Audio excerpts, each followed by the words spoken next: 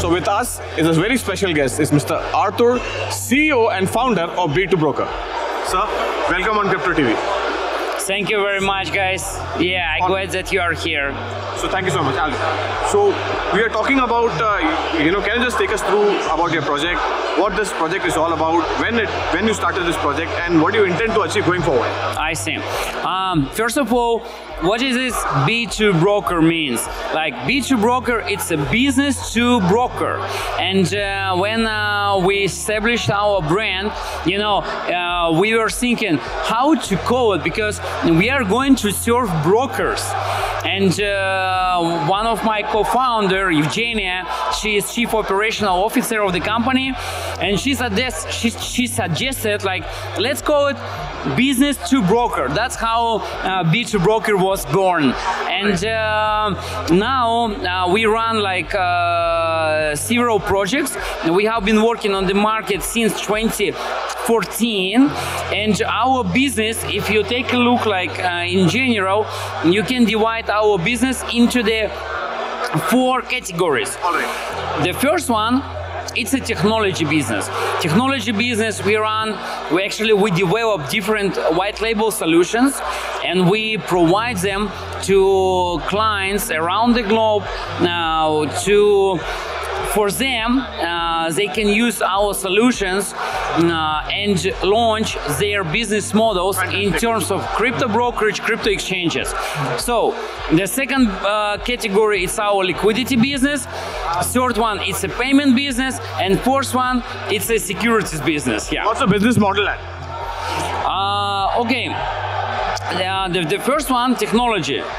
It's what we are doing. Actually, we are hiring all the developers, backend developers, front-end designers, Q&A guys, DevOps guys, and we build infrastructure solutions for the brokers and exchanges. And then we provide them the full technical support.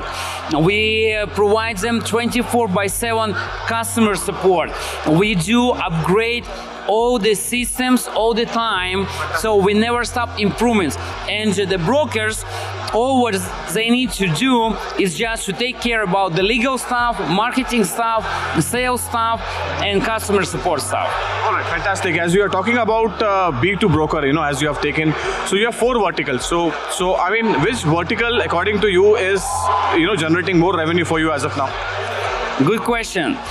Okay, to be honest, technology, nevertheless, that it's a pretty large-scale business, but believe me, it's the most less profitable business for us. So on the first place, it's a liquidity business, and our liquidity business is, it's kind of like our first target. And on the second place, I should admit that B2B Pay, as our cryptocurrency processing business, is on the second place. So this is why technology is kind of, on the third rank. So are you working to handhold this process, and the technology aspect, you're going to pump prime the revenue from there? I don't think that it's really possible to, because our prices for our technology solutions are very affordable. That means you're too competitive. And this is very competitive market. We have out there on the market so many competitors, and they provide like more or less not the same, I wouldn't say, because we have advantages for every single product. And there are also good things that we do focus on some particular things. We never spread our focus among like unnecessary things, All right. So is there any fundraising plan going forward? We are self-capitalized, we are feeling ourselves pretty well in terms of capitalization. We have enough funds to continue growing our business. But we receive time to time very good offers from the venture capital funds. Maybe we will consider in the future. Oh, fantastic. So what's your view on the Indian markets? Look, now the crypto is still hot. And I remember when we entered crypto market in the end of 2016, beginning 2017, I will never forget this day. 1st of April 2017, Bitcoin hit $1,000. And everybody was, wow, it's like, you know, because it was $400 just in October, November. And in April, it's already hit $1,000. And everybody was thinking that it's already something, you know, it's a huge achievement. Huge achievement already. So now, since after 5 years, we see the huge change on the market, but we see the new business models coming in. New companies, the companies from the traditional markets, they are coming in.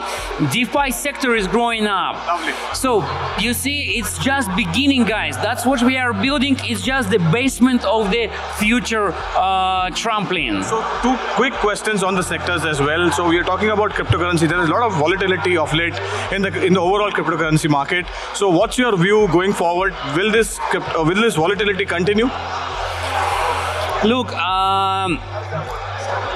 despite the fact that geopolitical things, ongoing circumstances that we can see now, also made impact on this volatility, definitely.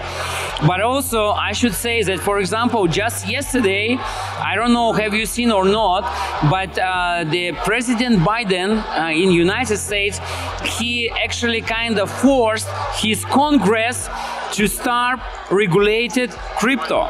So we expect that if United States will start regulated crypto in 6-8 months, it will force to change all the crypto players, all the crypto companies in the world, because they will have to adjust their business models in line with crypto regulations, because the United States, it's a very sufficient part of this world.